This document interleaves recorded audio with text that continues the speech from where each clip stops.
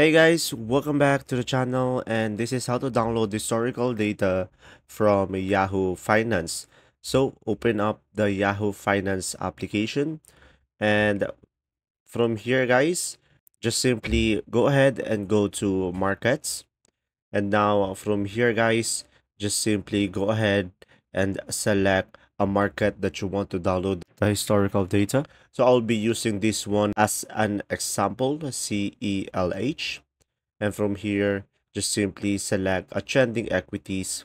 And now from here, guys, as you can see from here, just simply scroll down. And now you should be able to see here financials. So tap on that. And now just scroll down again. And you should be able to see here historical data.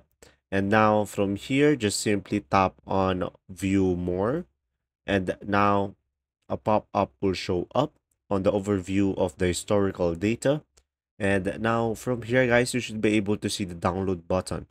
And also, you can change the time period as well. You can change the option if it's historical prices, dividends only, stock splits, and capital gains. So it will be depending on you. And you can change the frequency as well and tap on apply to change. And from here, you can just simply go ahead and tap on the download. There you go. If this video was helpful, please like and subscribe, and thanks for watching.